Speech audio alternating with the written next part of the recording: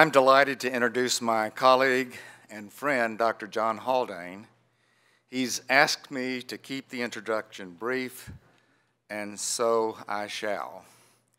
Professor Haldane is the J. Newton Razor Senior Distinguished Professor of Philosophy at Baylor University, Chair of the Royal Institute of Philosophy, London, Fellow of the Royal Society of Edinburgh, Senior Fellow in Philosophy at the University of St. Andrews, and Visiting Professor in the Jubilee Center for Character and Virtue at the University of Birmingham. He holds first degrees in both fine art and in philosophy, and a PhD in philosophy from London University. He has held visiting positions at the universities Edinburgh, Oxford, Pittsburgh, Notre Dame, and at Notre Dame he is the Senior Fellow in the Center for Ethics and Culture. He has also held the Roden Davis Chair of Humanities at Georgetown University and delivered Gifford Lectures at Aberdeen. He is a consultor to the Pontifical Council of Culture and a member of the Pontifical Academy of St. Thomas Aquinas and the Pontifical Academy of Life at the Vatican. He is an honorary doctoral graduate of St. Anselm's College, New Hampshire, and of the University of Glasgow, anyway, a place in Scotland.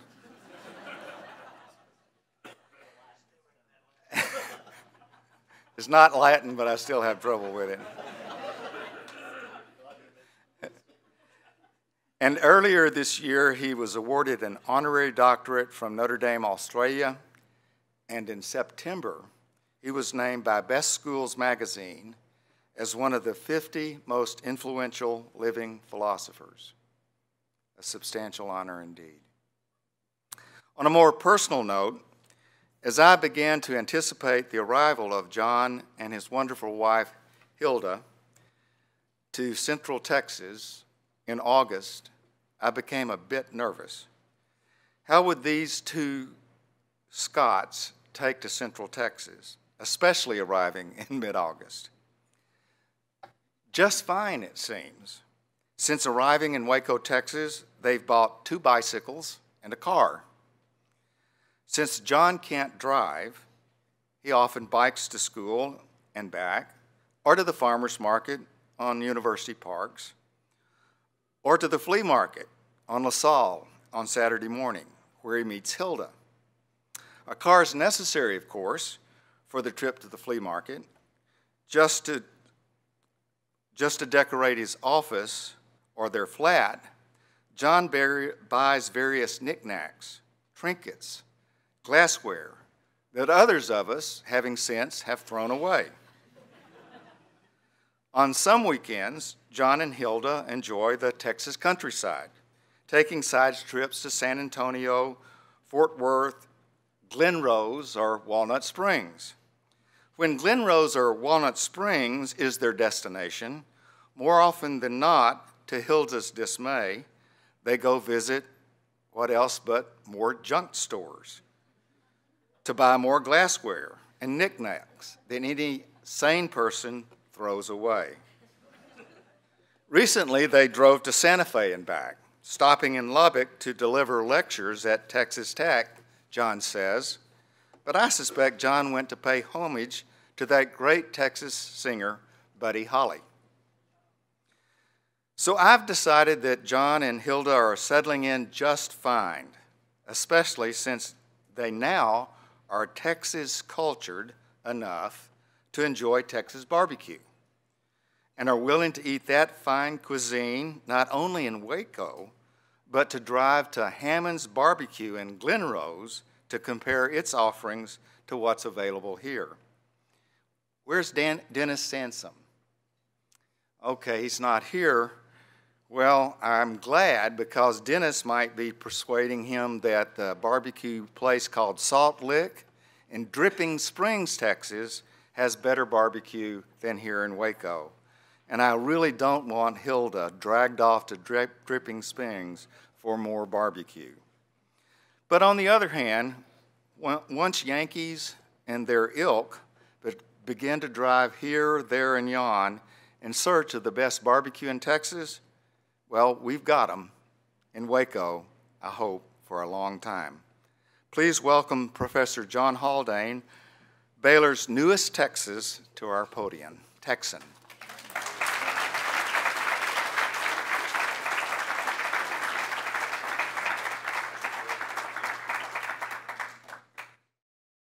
So the first thing I need to do is introduce Mike to the difference between trinkets and collectibles.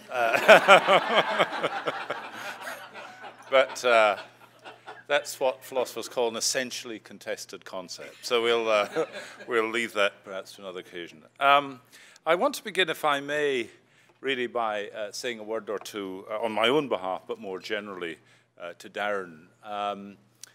I think that this occasion and previous occasions, I've spoken on one previously in 2011, and the proceedings of that are, or a set of essays deriving from that are shortly to be published. On that occasion, I think the general theme was wisdom, but that wasn't my first visit to Baylor, but it was one that sort of fixed in my mind in a way that a previous fleeting visit had not done, something of the character and identity of Baylor University.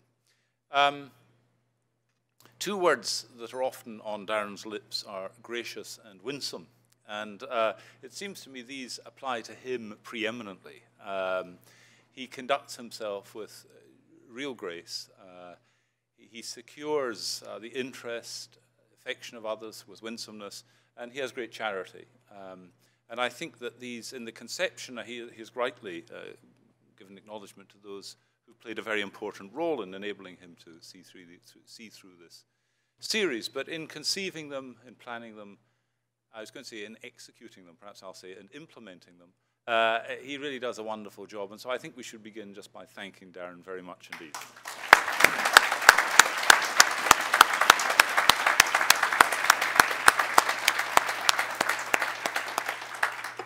With regards to Beatty, all I can say is that we made a pact a few years ago to write one another's obituaries in an effort to ensure that nobody else would get a chance to tell the truth. And I was going to say I think I've just heard mine, but actually I think I might want to have a word with him about this, because this pact could be off. But anyway. So, the theme that I have taken for this is learning from tradition, a source of meaning and of truth. And I think the idea is that by this point in the conference, many of you will have made presentations of your own, you'll listen to presentations from others and so on. You're preparing to depart off back to other places, or those of you who are local. This is all coming to a close now. And I suppose that part of the function of a speaker at this stage in proceedings is, at least in part, to entertain as well as perhaps to inform. So I will try, I'm not in a, it's not going to be in a riotous way, I can tell you, but I will try to provide some entertainment. I say not in a riotous way because I'm still not sufficiently acclimatized to the environment of a Baptist university to know quite where the limits where the limits lie. I have had the good fortune throughout my life to live at least part of the year, and some stages in my life for a whole of the year, year-round, by the sea. And when I was saying to somebody I was coming to Baylor, they said, "Do you know that it's dry?" And I said, "Well, of course. I mean, it's fairly far inland." But as it turned out, anyway. So, on that happy note. Now, you've already been the beneficiaries of two very interesting plenaries. And, I mean, recall the opening one, James Hunter's Challenges and Opportunities for Christian Higher Education in the 21st Century, and Candace Vogler's of yesterday, Higher Education in a Wider Context. Now, the first of those was a historical socio-cultural review and analysis, leading to, as it were, an evangelical call to address an intellectual and leadership vacuum in American higher education. The second, Candace Candace's was, in a way, a psychological come existential review and analysis of different sets of people and their contrasting lives and experiences, again leading to a call to educate towards an authentically meaningful form of life, inspired by a Christian understanding of human dignity and destiny. What I have to say this evening will, I think, bear more of a relation to the first, to James Hunter's address, perhaps than to Candace's, though like Candace, I approach these issues from a philosophical as well as from a Christian perspective. Now, what I'm going to do at this point, and hope that I don't pull the wiring out, is lift this up in order that I can manage the, here we go, manage the PowerPoint. Right. I should say that about 10 to 6, I was struggling to get this onto a USB stick, and it was resisting all efforts. So I thought, I'm not quite sure how this is going to go. I'm not sure that how this is going to go, because we'll have to we'll have to see whether indeed this has. So let me just make sure that yeah, okay. So let me begin by reminding you of things that were said at the opening of all of this. First of all, by Greg Jones, the Executive Vice President and Provost here at Baylor. And he spoke of a time of challenge and of stress. He mentioned, among other things, the rising costs of higher education, the challenges those pose to would-be students, to their families, and so on, and indeed to institutions. The curriculum disputes, it's a familiar feature. Social unrest and conflict on campuses, and the diversity of constituencies and expectations that those in higher education have to try to address and to satisfy. And then James Hunter, in his plenary, talked about challenges to the coherence of secular higher education. He said of it that it was, in one way, and in an obvious way, a carrier of the assumptions of the Enlightenment, but in a less obvious way, a bearer of the legacy of Christian understanding. He also observed, and rightly so, that it's challenged by fragmentations of three kinds, broadly speaking, under three general headings. One of languages, language and concepts, one of ideals of knowledge and of the value of knowledge, and then again a series of challenges represented by fragmentation around the idea of moral purposes. Now, as I listened to him speak, I was reminded of a previous occasion, and I was trying to think what it was. And it was an occasion of an essay of my own, as it happens, in which I was, in about 1997 here, contributing to a volume entitled The End of Knowledge in Higher Education. And this pair of images we have here actually show the covers of two books, one published in 1997, that collection, The End of Knowledge in Higher Education, and the other published last year, University's Reputation. And I've headed this from Marx to market management, because what's interesting to me, and I hope to others of you, is the way in which over the past 20 years, there has in fact been a shift in higher education, particularly in universities, that's to say higher education institutions, particularly with graduate and especially PhD programs, from very sort of public and prominent debates around the notion of the canon, the idea of the ends and roles and aims and so on of education, through to a current concern, a preoccupation very much with universities' reputations. And a whole new class of university managers has sort of grown up who really don't have, often don't have much background in education as such. Sometimes they come from other sectors. But they've been brought into universities to try to promote those institutions as businesses of one kind or another. And even where they're not formally speaking businesses, the conception of them as that kind of institution.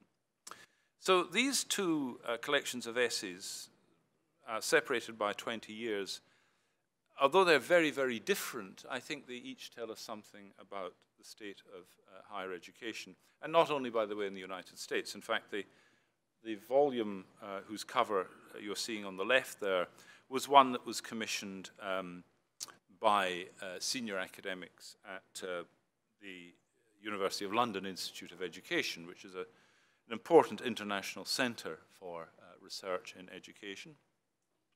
But you can see the kind of issues that it had in mind, the end of knowledge in higher education. And it was sort of trying to engage certain radical challenges to notions of knowledge, challenges coming from a whole variety of fields, from social anthropology that was very concerned with challenging the kind of legacy of imperialism, notions of knowledge itself, diagnoses of knowledge through power, in terms of power structures, Freudian, Marxist, Nietzschean, and so on analyses.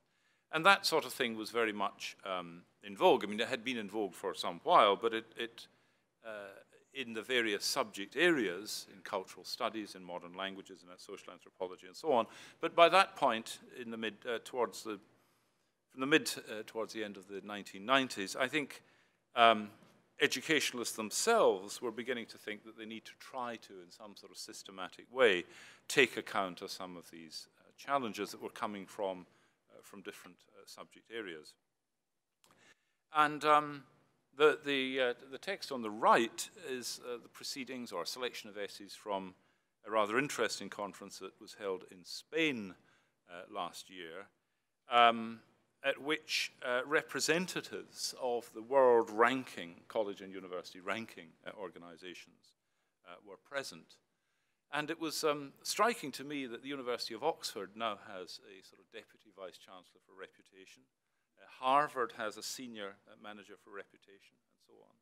So even these elite institutions, you would think would be sort of invulnerable to these pressures, are very concerned with reputational questions.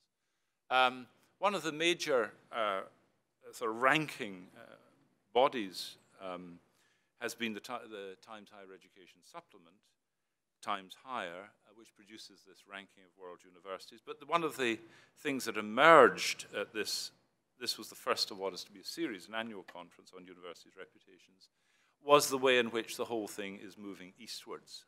There's a Shanghai ranking, which is going to be much more important than the London or Berlin or New York-based rankings, as higher education globalizes in various ways.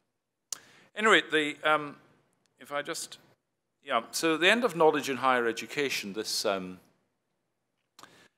volume, as I say, there is the London University Institute of Education. You can either regard that as the stairway to heaven or the descent to hell. I'm not quite sure which, but I leave that to you. As it sort of stuck on to a bit of sort of classic British brutalism, it's probably the descent to hell.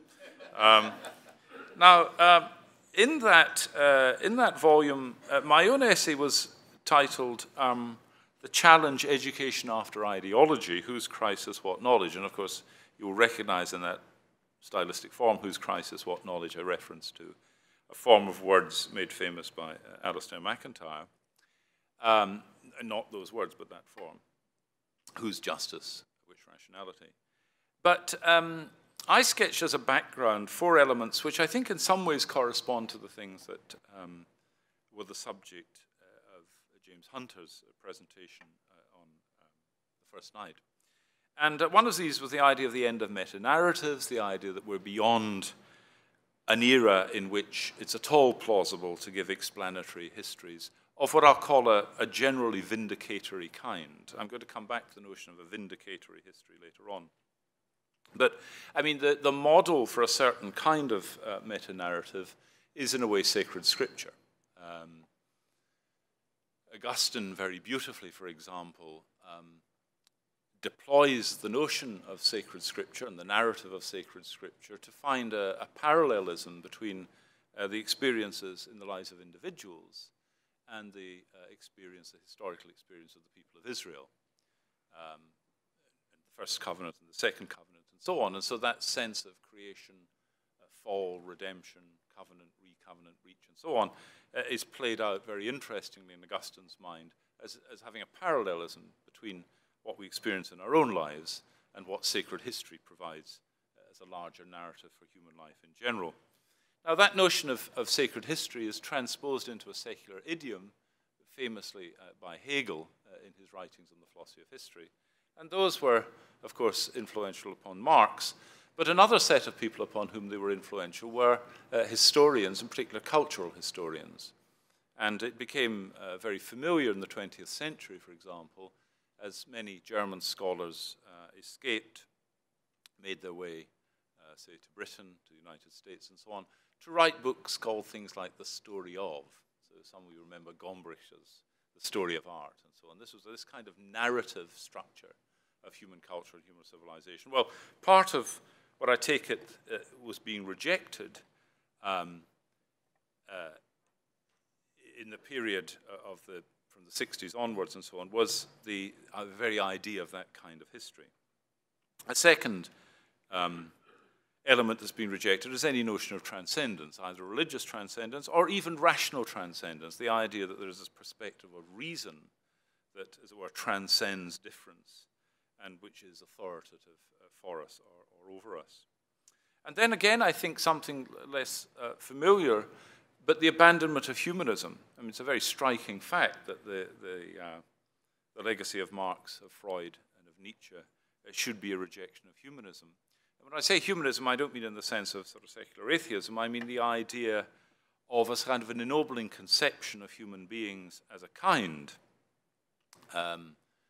That was represented in various ways. I mean, even setting aside the religious representations of it, but in one way or another, the idea of humans as universally a locus of value. And then finally, the idea of the instrumentalization of reason, that reason can only have any role, to the extent that it has any at all, is in managing preferences. Now, a figure who was influential in the American Academy in advancing some of those radical ideas, rejecting those various elements, rejecting the idea of meta-narratives, transcendence, humanism, and reason, was Richard Rorty. And it's worth, I think, just quoting briefly here from one of his last public lectures, a lecture given in Italy.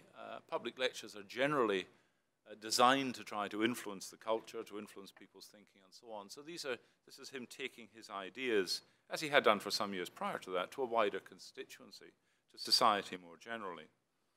And this was published posthumously, but in it he says this: is the church right that there's such a thing as the structure of human existence, which can serve as a moral reference point, or do we human beings have no moral obligations except helping one another satisfy our desires, thus achieving the greatest possible amount of happiness? There's nothing already in existence to which our moral ideals should try to correspond. The answer to the question, are some human desires bad, is no, but some desires do get in the way of our project of maximizing the overall satisfaction of desire. There is no such thing as an intrinsically evil desire. Now, it seems to me this is a very remarkable testament, as it were, virtually a closing testament. At that point, he was aware of the fact that he was already dying. And I think it sort of represents, for some people, of course, what it will represent is a reductio ad absurdum on the whole set of assumptions that led to that.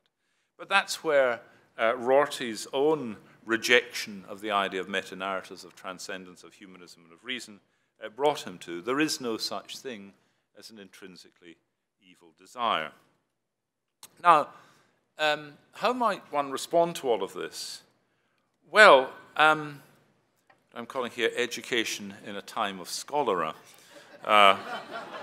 Definition: an acute infection caused by ingestion of contaminated ideas, which poses a global threat to intellectual health. That is what scholera is. Now, it seems to me that it seemed to me in 1997, and I'm going to make some slight progress in what I said then. It seemed to me in 1997 that one could identify 4 possible responses to these challenges. One was what I called romantic affirmation. And that's, as it were, going on as before, but now in a spirit of nostalgia. So the response to the the criticisms of the radicals and so on is in a sense just to try to ignore them, to go on before, and to be romantically attached to the sense of the past. Going on, as I say, going on as before, in a spirit of nostalgia. And that has had its manifestations. It's had its manifestation in some of the smaller independent Christian colleges that have come into existence over the last 2 or 3 decades. Not in all of them, but in some. I think it's something that features in the minds of some students who are attracted to those. It features in some courses, some texts, and so on. It's basically a kind of turning one's back on the current world and trying to, as it were, reaffirm the past, but often, I think, in a spirit of nostalgia. A second possibility is endless irony. And this, in a way, quotes the forms of the past, but the substance has been hollowed out. One simply doesn't believe what one says, but one just quotes it. It continues to provide the forms of education, the forms of scholarship, and so on. But it's done with a kind of distance, as if the whole thing was done in quotations. You know, don't let anybody believe that I'm actually signed up to these things. I'm mentioning them rather than using them. And then a third possible response to all of this is pragmatism, which is, again, a kind of managing of preferences. That's what, in a sense, I mean, Rorty saw himself in the American pragmatist tradition.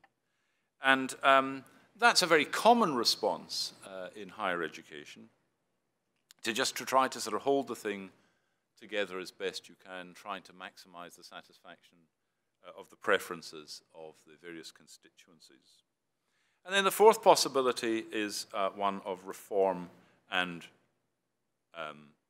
renewal, which turns out here to involve recovering the tration. Yes, I'm not quite sure. Yeah. If you don't know what a tration is, that just shows how ill-educated you all are, yeah. Trations are a bit like traditions, but they're importantly different.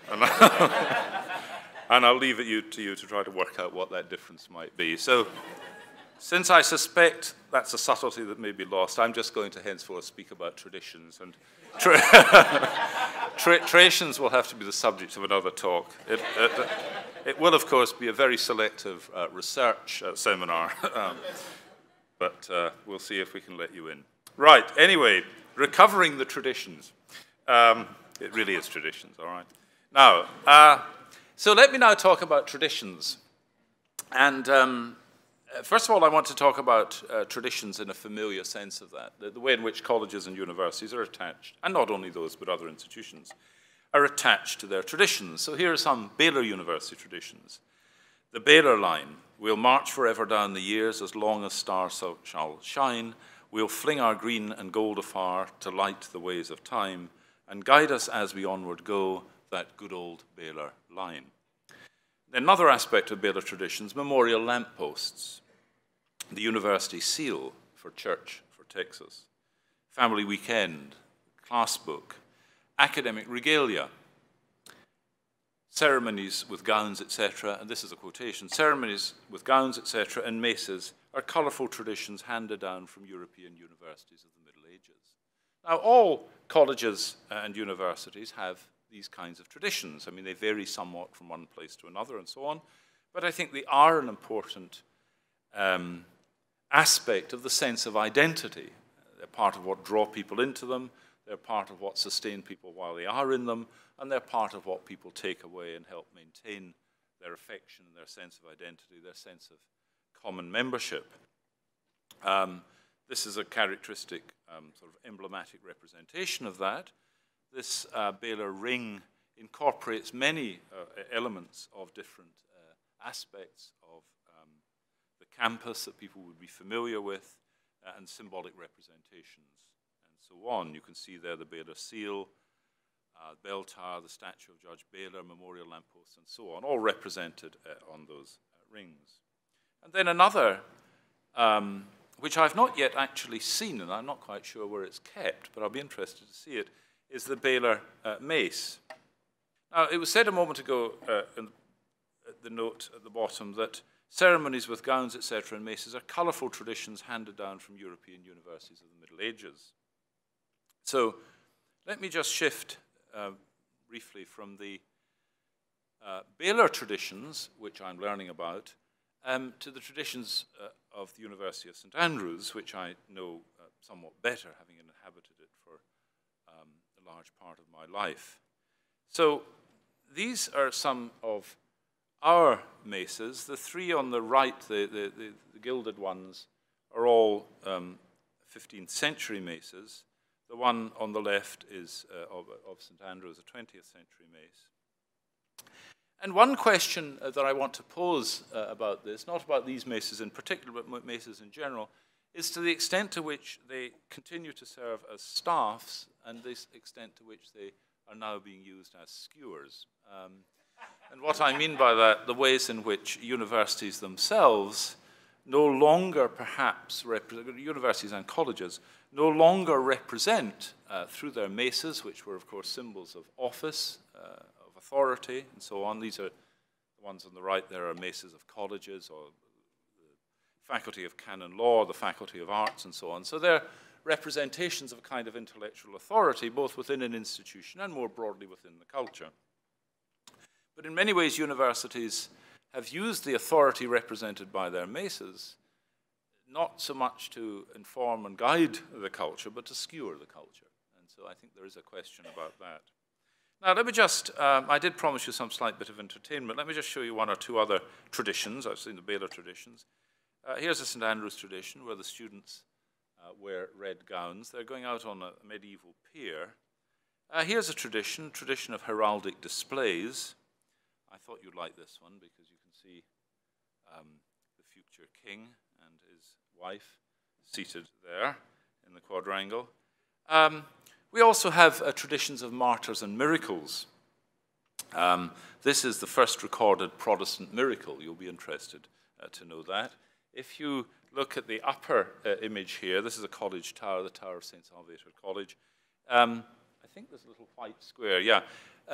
Patrick Hamilton, whose initials can be seen set out in cobbles on the ground there, which is below, just below the tower. Patrick Hamilton was put to death there, the first Protestant martyr in Scotland.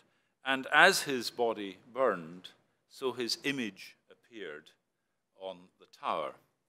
Now, what I like about this, coming from a tradition in which martyrs and miracles are rather familiar to me, I do enjoy the irony of the fact that one of the things that the Scottish Reformation was supposed to do was purge religion of superstition and miracles, and the first martyr's death was marked by the miraculous appearance of his face on the tower. So these things, it can be harder to get these things out of the bloodstream than you really know. Here are some dignified rituals. This is the Sunday pier walk. People walk out on the lower half, and you can see there's an upper half. It's a sort of stepped pier. Walking back on the higher path with those gowns is a slightly dangerous business because the wind can catch you. But those are dignified rituals, and here are some undignified rituals. Other rituals are graduation rituals. Now, I'm going to show you this, and the next time you will see it will almost certainly be on Fox TV, or possibly MSNBC, depending who offers me the higher price. You're wondering what that could possibly be. It's this. This is the University of St. Andrews, and you'll see grouped in the middle there somebody who may, within 11 days, be the President of the United States. And I offer this as a caption competition. And it's a pity we don't have white paper napkins, because I'd invite you at this point to just jot down your suggestions. I have a dream is a possibility. I see emails everywhere. There's a tall, not dark, not very handsome man going to feature in, as a challenge in my life later on and so on. But you'll see that so engaging and riveting is what she has to say that the Vice-Chancellor of the university, the lady to her right, who's since become the Vice-Chancellor of Oxford University, isn't quite getting the point. But anyway, there is something happening there. As I say, I'm not quite sure whether to sell that to the to the Trump campaign or to try to, or get money out of the Clinton campaign by saying, I won't make it available, right? Okay, so back from Marx to market management. So this later conference that I was mentioning, the one entitled University Reputation, was held, as I say, in Spain last year. And these are the proceedings, or at least a selection of the talks that were given to that. So let me just quote the titles for you, because I think you might find this interesting. So I should say that, I mean, the circumstance of all of this is the tremendous competition now that there is in higher education, colleges and universities, to secure students, to secure funding. Many universities from the United States, in Great Britain, are opening up campuses in other parts of the world, in Singapore, in the Middle East, and so on. But other colleges and universities are making inroads into the relatively privileged position that English-speaking institutions used to enjoy. Anyway, so the new thing in higher education studies is university reputations. And let me just quote the titles of the pieces in this. Reputation, quality, and success in education. Corporate reputation, considering the reputation of the world's leading universities. Strategic management of university reputation. How international PhD students choose top universities and interpret reputation and rankings. Cultivating reputation with the aid of communication. Now, my own contribution to this, I've not given you the title of it yet, but this is the title of my contribution. Students at the heart of the university education enterprise. So you can see that in the context of this event, this was a somewhat eccentric contribution. No mention of reputation. Though as I did actually, in the course of that, make the point that actually one of the most secure ways of securing reputation, I mean, not seeking it as an end, but it's a typical byproduct, is by offering first-class undergraduate education. And that is one thing that I think in particular the United States excels at. And I would single out, especially in that, the liberal arts colleges. I think that some of the best education you can get in the English-speaking world now, and has been so for some time, would be in American liberal arts colleges. Research universities pay less and less attention to undergraduate education, but I'm happy to say that Baylor strikes a very happy and successful, I think, balance between education, undergraduate education, graduate formation, scholarship, and research. Now, I want now to return to tradition, not to traditions, but to the idea of tradition, and say something briefly about that. So let's begin by trying to define tradition. So I'm not talking about traditions in the sense in which we saw those earlier, but tradition, what tradition is. So I think there are probably four definitions that are relevant here. I mean, they're related in various ways, and some are more familiar than others. But one sense of tradition is that of custom. And so in Richard II, we have throwaway respect, tradition, form, and ceremonious duty. So set aside custom, as it were. Another use of the term tradition is, here I extract this from Francis Bacon, The Advancement of Learning, the expressing or transferring our knowledge to others I will term by the general name of tradition or delivery. Interesting that he introduces it for that purpose. Teaching. When two rabbis, says their Talmud, maintain contrary opinions, yet must not men contradict them, because both of them has his Kabbalah or tradition for the same. So here a tradition is, as it were, a body of teaching. And then finally, the idea of tradition as a source, traditio, a kind of delivering or handing on or handing down a saying, an instruction, a practice, or teaching. Now, I think all of these notions of tradition are relevant, but it's really the last of them that I want to pick up for these purposes. I spoke earlier on about reform and renewal, and now I'm speaking about the role of tradition effectively in trying to produce reform and renewal. So it's this notion of tradition as a delivering or a handing on or a handing down, a saying, an instruction, a practice, or a teaching. And a practice will turn out to be rather important in this. Now, there are different approaches to understanding tradition, or traditions. The anthropological approach, obviously. So that looks for structural features of social intergenerational relationships, and then is interested in the vehicles of those relationships and also the content of them. So, anthropologists might be interested in kingship and the way in which the notion of kingship is transmitted within a given social group. Then there's a historical, cultural mode of understanding the idea of tradition. Understanding tradition as embodiments of practices and purposes that have both internal and external goods. I say by internal goods, I mean goods that are internal to the practice itself, and external goods that may be delivered by the practice, but are only contingently related to it. So, I mean, the internal goods of painting are aesthetic, for example, but some of the external goods might be commercial. And then we've got a scientific approach to understanding tradition as a developed adaptive form of behavior conferring reproductive advantage. And that's the sort of thing that, particularly in evolutionary psychology, people might be interested in the role of tradition, say, in education, as having that kind of, conferring that sort of advantage. And then there's the philosophical approach to trying to understand tradition, philosophical come ethical, as a determinant, seeing tradition as a determinant of identity, action, language, value, and a justification of them. And I'm going to come back to that as well, the justification of them. And then finally, a theological understanding of tradition as an presumed to be authoritative source of divine revelation.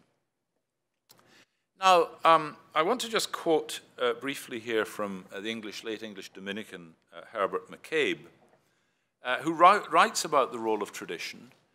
McCabe is somebody who had an influence on Alistair MacIntyre, and mutual respect and admiration between them. The word tradition, says McCabe, has a considerable range of meanings. There is, for example, a college in the University of Oxford where on a certain day of the year at a certain feast, the fellows of the college, having finished an excellent dinner, take their wine glasses out into the quadrangle and fling the dregs of their wine at the wall dividing them from an adjacent college, shouting some ritual words of abuse. If you ask why grown people should behave in this way, you will be told that it's a college tradition. Nobody, it seems, knows or cares when or why it originated. I instance this as a case where tradition is a substitute for understanding or argument. So this is related perhaps to the kind of traditions that I spoke of earlier on.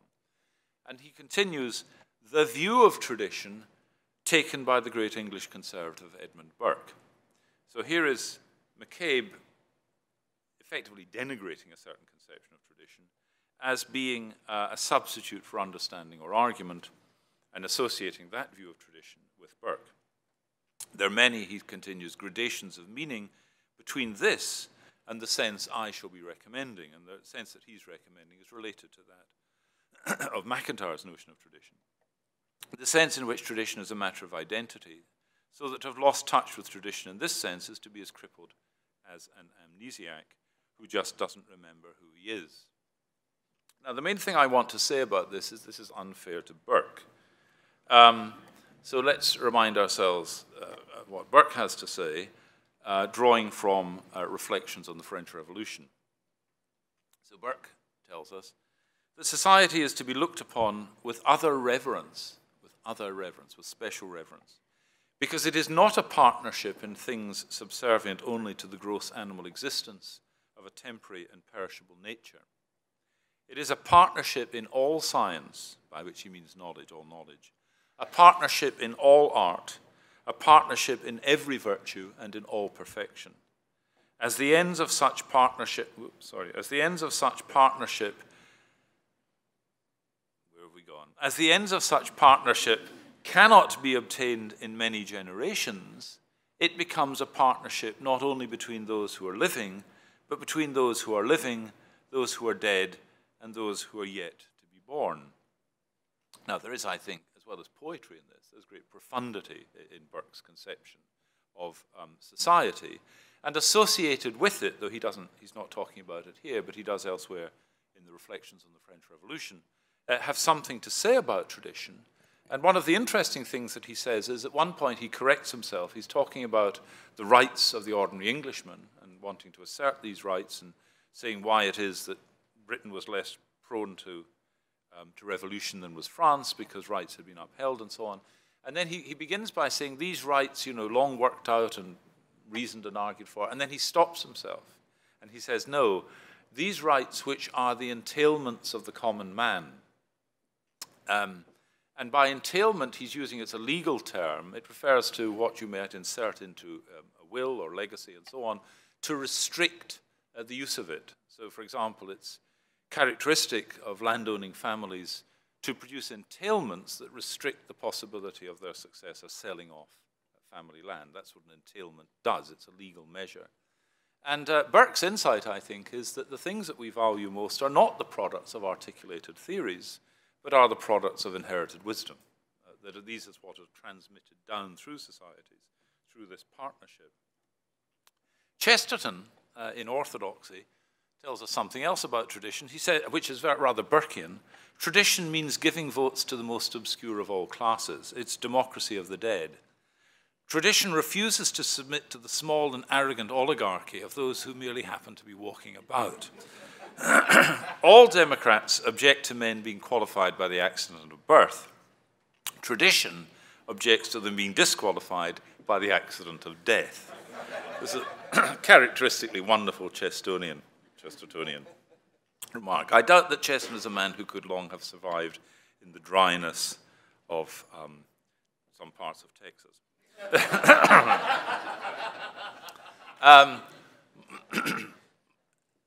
I doubt that Chesterton very often put pen to paper sober. Michael Oakeshott, in Political Education, writes, a tradition of behavior is neither fixed nor finished. It has no changeless center to which understanding can anchor itself. There is no sovereign purpose to be perceived or invariable direction to be detected. There is no model to be copied, idea to be realized, or rule to be followed. Some parts of it may change more slowly than others, but none is immune from change. Everything is temporary. Now, I don't want to agree with Oakeshott about that, but I put him in there as part of a tradition, part of a legacy of thinking, broadly speaking, conservative thinking, that recognizes the importance not so much of traditions, but of tradition as a vehicle or medium for the transmission of thought from one generation to another. Now, let me just pass to what will seem a rather striking source, and this is Wittgenstein's remarks on the foundations of mathematics. Wittgenstein asks, could there be arithmetic without agreement on the part of calculators? By the way, by calculators, he doesn't mean things that people held in their hand, right? People doing calculations. Could there be arithmetic? Could there be arithmetic without agreement on the part of calculators? Could there be only one human being that calculated? Are these questions like, say, this one? Can one man alone engage in commerce? It only makes sense to say and so on when and so on is understood. So in a context in which you say, it goes like this, da da da da da, and so on. It only makes sense to say and so on when and so on is understood. That's to say, when the other is capable of going on as I am, does go on just as I do. And then he generalizes. The phenomenon of language rests on regularity, on agreement in acting. The agreement of human beings is a presupposition of logic. The phenomenon of agreement and of acting according to a rule are interdependent. The phenomenon of agreement and of acting according to a rule are interdependent. So let's go back to that original question. Could there be arithmetic without agreement on the part of calculators? To which the implied answer is no. And I think that what Wittgenstein, in this particular context, he's dealing with mathematics, but I think we can generalize this somewhat and say that the understanding of fields of human practices, but let's, for our purposes, think of these practices, let's specify these to the context of educational and scholarly practices, assumes a background of agreement, of inherited agreement, not agreements that have been set out anywhere necessarily in forms of words, but agreements that are part of what is handed on, part of the tradition. And I'm just going to briefly give you a theological example, and then I'm going to come back and draw this to a close by getting to the point, as it were. The theological example is this. It comes from the Constitution on Divine Revelation of the Second Vatican Council, Dei Verbum, the Word of God. In his goodness and wisdom, God chose to reveal himself and to make to us the hidden purpose of his will, quotation from Ephesians. In his gracious goodness, God has seen to it that what he had revealed for the salvation of all nations would abide perpetually in its full integrity and be handed on to all generations. He commissioned the apostles to preach to all men that gospel which is the source of all saving truth and moral teaching. This commission was faithfully fulfilled by the apostles who won by their oral preaching, by example, by ordinances handed on, who by all of these handed on tradition, handed on what they had received. But in order to keep the gospel forever whole and alive within the church, the apostles left bishops as their successors. I will just pass over the matter of bishops, handing over their own teaching role to them. This sacred tradition, therefore, and sacred scripture are like a mirror in which the pilgrim church on earth looks at God. This sacred tradition, therefore, and sacred scripture are like a mirror in which the pilgrim church on earth looks at God. Now, this is obviously a highly elevated context, the context of the sacred. But notice again the emphasis on tradition as that which is received, that which is handed on, and so on. Not some a priori philosophical deduction, but something that we would not have had it not been given to us. And I want to, just as it were in conclusion, use this as a model for, or at least an inspiration perhaps, for the idea of reform and renewal in higher education, particularly with regard to higher learning. Now, to make my point as briefly as I can, my wife is doing this. To make my point as briefly as I may, yeah.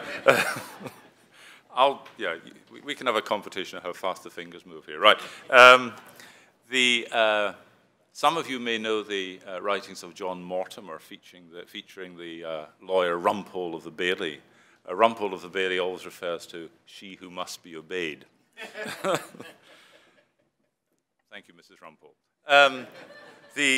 But what I want to say is this.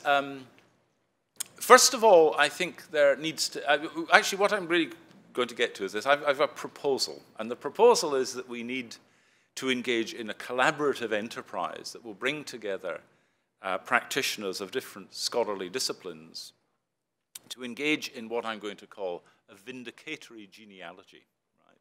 Giving an account of our own subjects, which in the process of understanding them justifies them. Now, in order to sort of make the case for that, I think I need to draw a distinction between disciplines, subjects, and studies. And this is a complex matter. No doubt to some extent there's a degree of contingency about what constitute disciplines. But I'm going to say that disciplines are marked by several features. One mark of a discipline is that it has a canon of great works. A second feature of a discipline is that it has an enduring set of questions. I mean, what's on the list of questions may get modified from time to time, but broadly speaking, it has an identifiable set of questions. It also has an identifiable set of methods for addressing those questions, and it also admits of genius. So those are the characteristics of a discipline: a canon, questions, methods, and the possibility of genius. Subjects are the product of the development and expansion of higher education in the 19th century. Subjects didn't exist before the 19th century. Subjects have their place, they're very important. Studies are a product of the 1960s. Studies tend to be aggregations of subjects, and subjects tend to have, standing behind them, patron disciplines. Now, there's a lot that could be said about all of that, but for these purposes, I'm simply going to assert that the core of higher learning are disciplines. And that part of the difficulty in which higher education finds itself, higher learning finds itself, is that disciplines have been swamped by studies. That fewer and fewer people are actually engaging in the study of disciplines and more in the study of studies, if I can put it that way. Disciplines are very hard to make progress in. They're hard to acquire the methods, they're hard to understand. They are, as I say, hard to make progress in. That's why genius is a characteristic of them, because a genius is precisely somebody who makes some progress in a field that is difficult.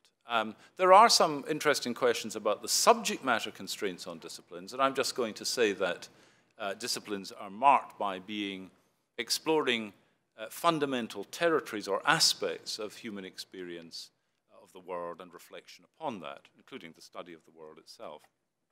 Now, what I think that we need to do in higher learning is, as part of this fourth response, the reform and renewal response, what I think we need to do, as it were, is to recover the authority of disciplines.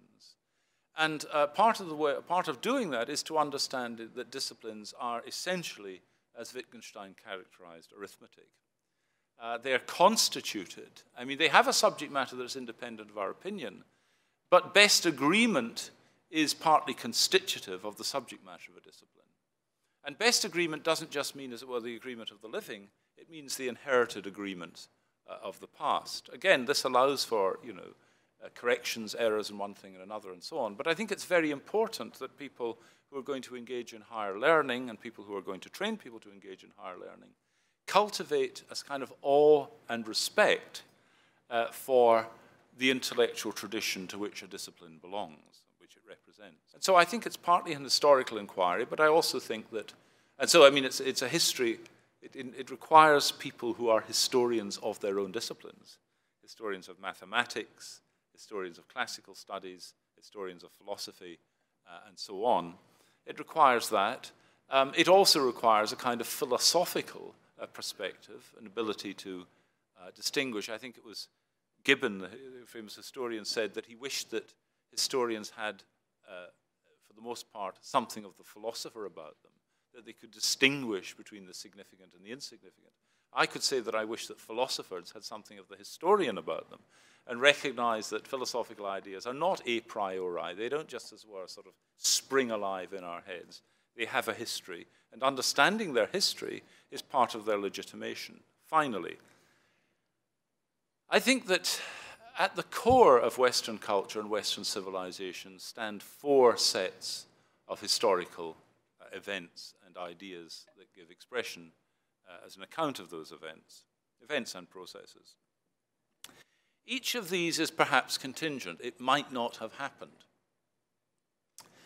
Two are religious and two are intellectual in an obvious sense. The two religious ones are the discovery of monotheism among the Jews, the coming to be of monotheism, raising, which was no doubt a process rather than an event, but raising the idea of the divine above the many gods, the many powers, the many inhabitants of nature and so on, to a supreme, overarching, creative being. The second, obviously, is that of Christianity and the incarnation and the establishment of a relationship that is no longer tribal, but is universal, the covenant with all mankind. And then the two secular intellectual ideas, broadly speaking, are Roman law and Greek philosophy. In Greek philosophy, something analogous to the Hebrew discovery of monotheism, which is the idea of a single truth, that truth at the end of the day, that all truths are compatible, that are compatible as well. But secondly, in Roman law, the attempt to try to see beyond local law to universal law. Now, these four ideas, it seems to me, the idea of the transcendent, the idea of the universal transcendent, that the transcendent stands in relation to all humankind, the idea of there being one truth, It's not all relativist, not all relative and so on, but at some level there is one truth. And the idea that there is one law, these really, I think, are genuinely foundations of Western culture and civilization. And they historically were part of the animating force of the development of the disciplines. Some of them were themselves already disciplines, but the development of those disciplines. And I think that without those foundations, the disciplines fall apart.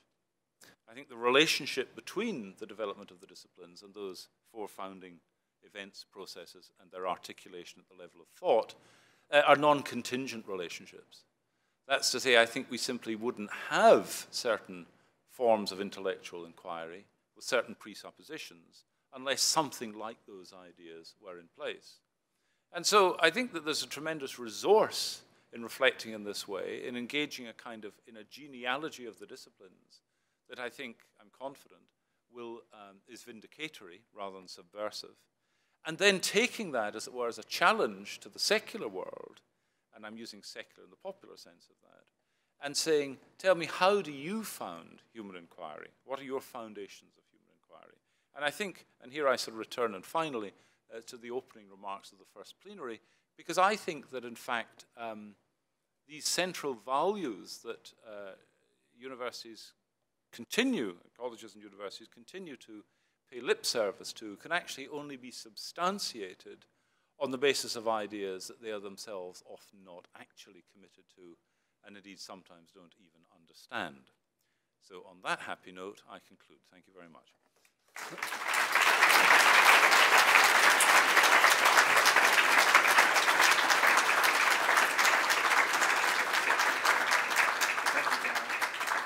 We have time for a couple of questions.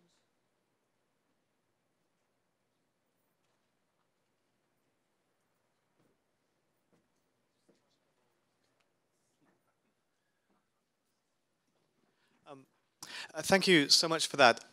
I'm very sympathetic to the line you're taking, so what I offer is not an objection, I think, but just a concern. Thinking about your accounts of disciplines, it seemed to me that the main focus wasn't the whole gamut of academic disciplines, but those which seem to be suffering from a sense of justification crisis. So the natural sciences don't seem to suffer from these concerns.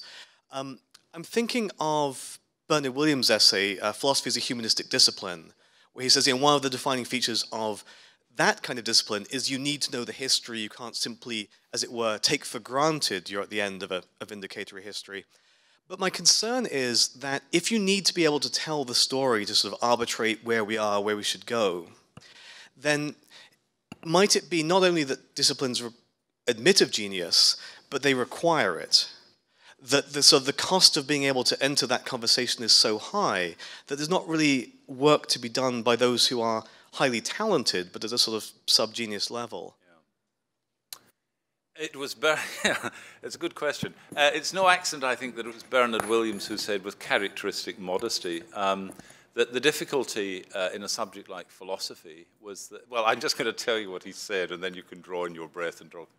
So he said, in history, bad historians don't really get in the way, right? In philosophy, bad philosophers do get in the way, because they sow confusion and so on.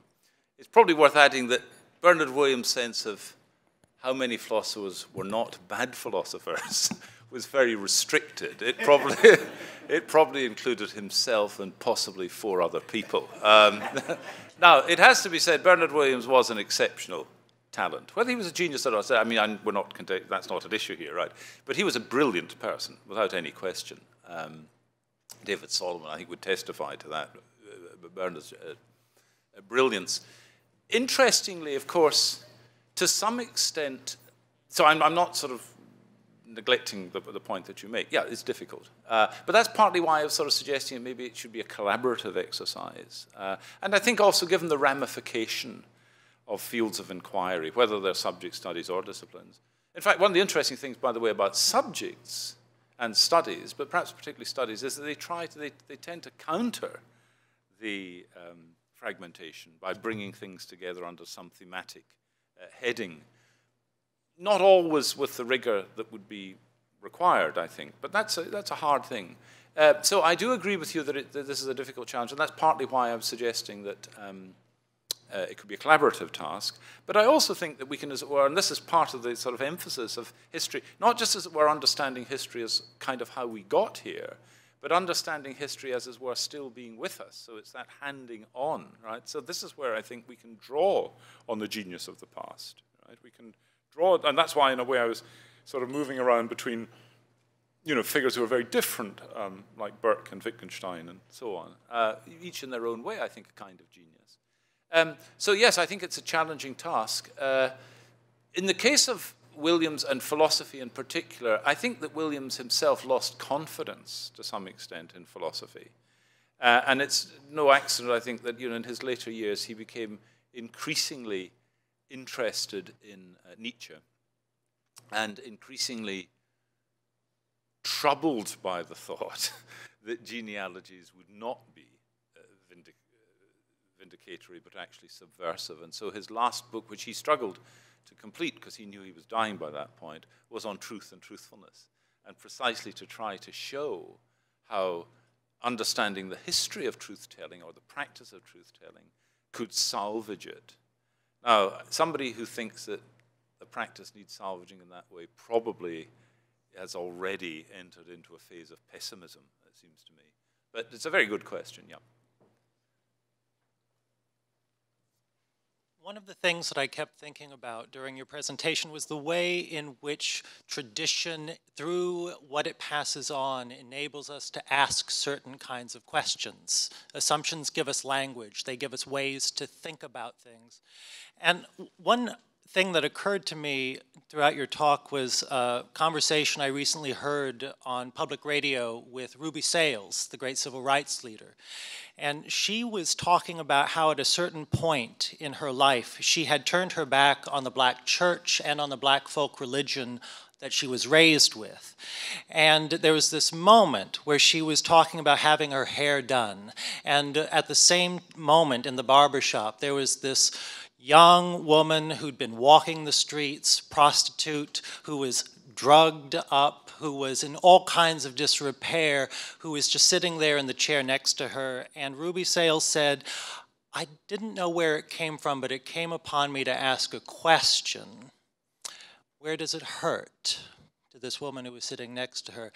And that just opened up something in the woman who was sitting next to her. And she said that it was not the Marxist, feminist discussions that she had turned to that she'd been working out of for civil rights organizing work at that time. It wasn't that gave her the language to ask that question. And so that's when she made a turn toward the theological in her thinking.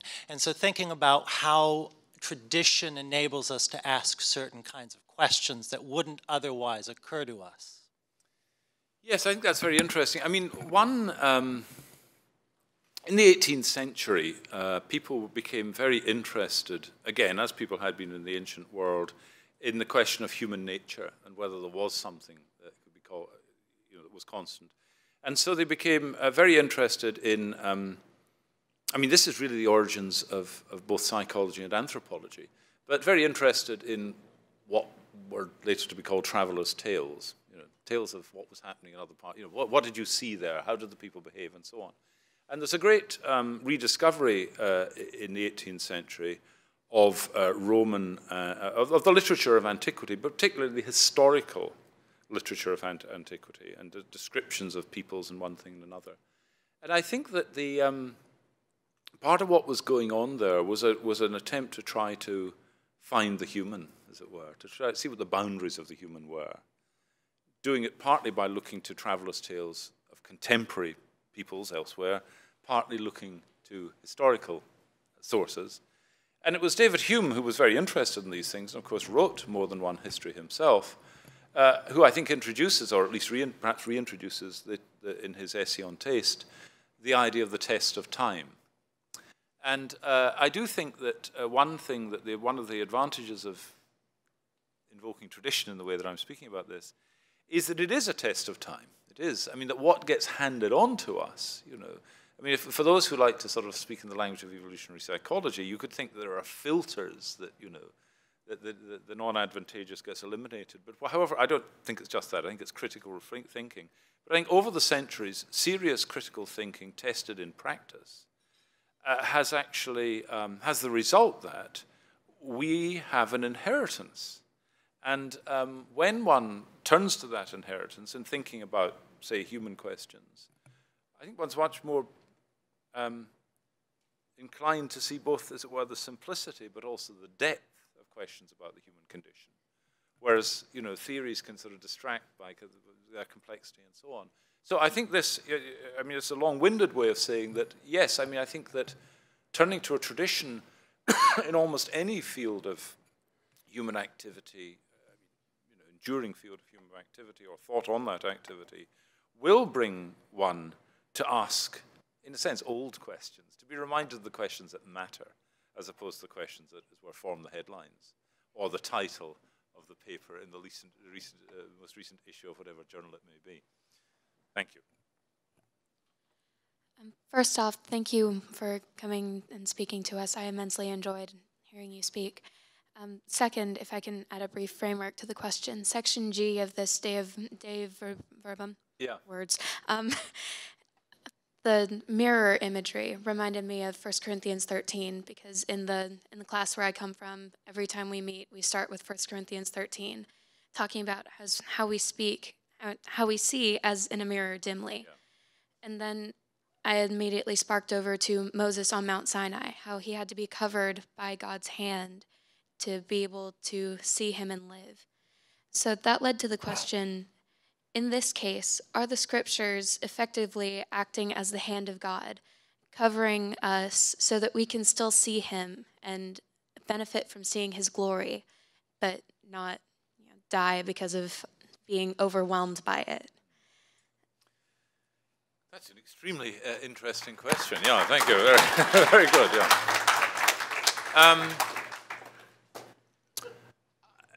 I'm hesitating because I'm just thinking, do I want to go there? But let me just say one thing about this. I mean, there is tradition is relevant again here because there is a question about the relationship of Scripture and church. And I belong to a tradition that, draw your breath, that thinks that the church created the Scriptures rather than the Scriptures created the church. Now, what I mean by that, of course, is that, of course, there was, in the lifetimes of the apostles, accounts of what Jesus had said. We know from Scripture, and we have it on good authority from Scripture, that he said more than was recorded. And I think the apostolic sources begin recognizing that fact and recognizing that the canon is formed in the 4th century. Through a process of filtering. Not that the scriptures are late in the sense of questions of composition, but the question of settlement of canonical scripture is a complicated process. Some of you may know that the process of canonization involved having to show that a particular scriptural source was traceable to an apostle. And so the question of the apostolic foundation of Scripture is extremely important in the church fathers and among the so-called apostolic fathers. So I think that and why I'm mentioning this is because I think it's extremely important that Scripture comes to us from people whose engagement with Jesus was, in the first instance, a personal engagement, and then with the Spirit that is given to us, and so on. And so I think what you said is very beautiful. I don't really know quite what to say about the idea that as it were, Scripture is a protection. I think that, I certainly do think that we have no access to God save through mediation. And that mediation is in one form or another quasi-linguistic, right? Whether it is literally, as it were, recitation of prayer forms that have been inherited, Psalms and so on, whether it's the recitation of Scripture, whether it's other things that are not literally linguistic but have that form. I do think that, it's given what we are, God's form of revelation to us has to be through means that are human means.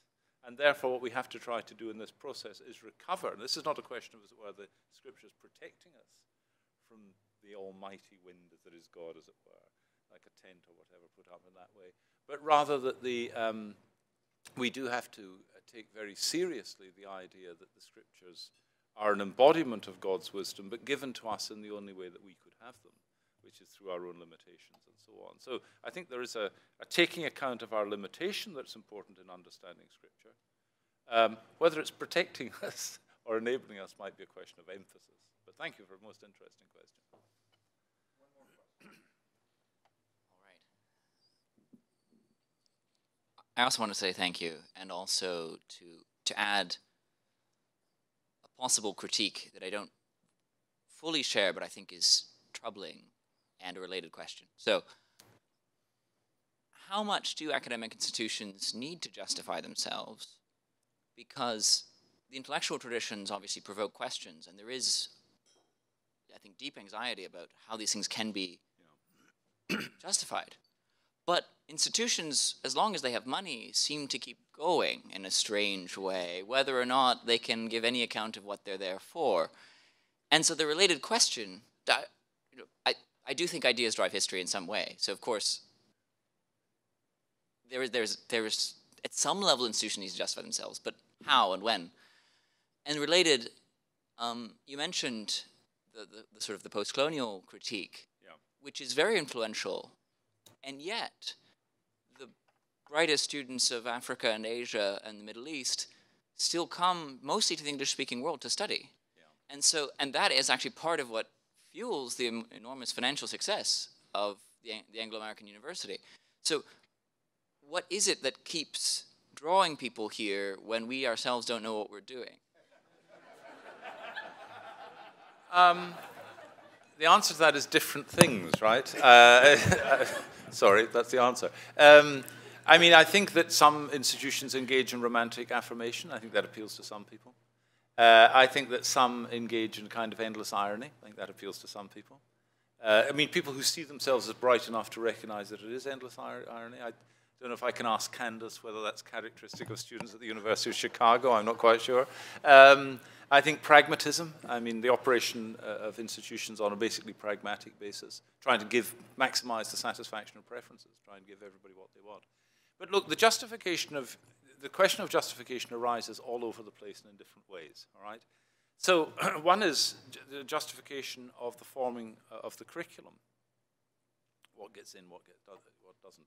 There's been an issue in a number of universities, particularly actually Christian universities and colleges, where philosophy historically had a role, particularly true of Catholic colleges and universities, where there would be requirements. In some cases, as many as 4 requirements for every student to take philosophy, but typically 2 philosophy, 2 theology, where philosophy is losing ground on that score, and indeed theology is losing ground on that score. So some people will say, well, yeah, we're a religious institution, so religious studies will do it. And the religious studies can be of any sort. They can be historical. So if somebody does a project in art history, they've satisfied the religious studies requirement, which is itself a substitute for what was a theology requirement, right? So you can see that's a product of a certain kind of contest. But let me just pick up the initial point. So there's many things to be said about that, okay? But let me pick up the original point. The implication of what I was picking up, I mean, not through great discernment, what was blindingly obvious in the university's reputation conference, which, as I say, is now to be an annual conference, and associated kind of interest, it just hasn't just arisen from anywhere, is a great fear in the Anglosphere, but not only in that, in Europe, I mean, in non-English speaking Europe as well. Don't get me on Brexit. A great anxiety that we're within, as it were, sight of the end of the preeminence of the Anglosphere. The growth of, I mean, if you just look, the Times Higher World University rankings came out, what, 2 or 3 weeks ago, something of that sort.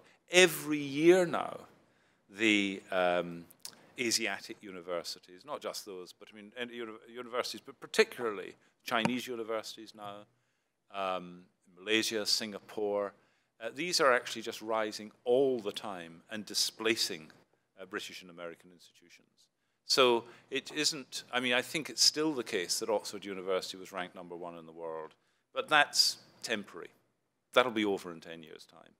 It'll be over in 10 years' time that Princeton will be guaranteed, or Harvard will be guaranteed places in the top 3 or 4.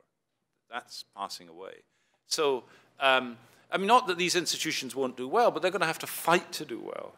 And they'll fight to stay up there, but other institutions that are in the top 50 will be in the top 100 and then dropping into the top 150 and then the top 200.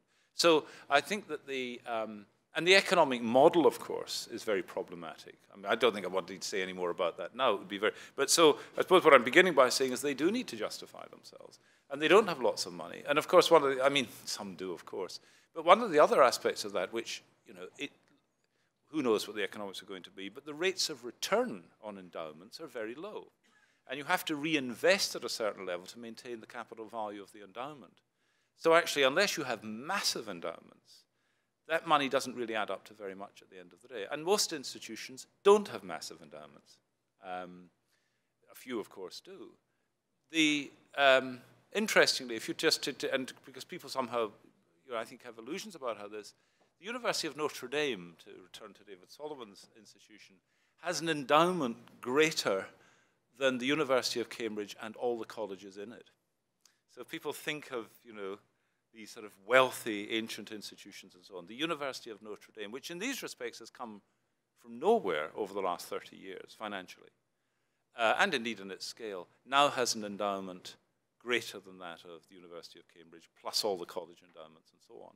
Now, you might say, well, doesn't that show that as well things in the US are okay? No, because what it shows is that things are moving very fast. And particularly the move away from the humanities, which are not seen as financially as more rewarding for institutions, towards technology and the sorts of subjects that are now proliferating in the Asiatic universities, and so on, which are actually developing English language programs and will be attracting students from the United States. In fact, in certain fields, if you were thinking about your future, you'd do better to go to a Chinese university with an English language program than you would be to go to an American college or university and to learn Chinese.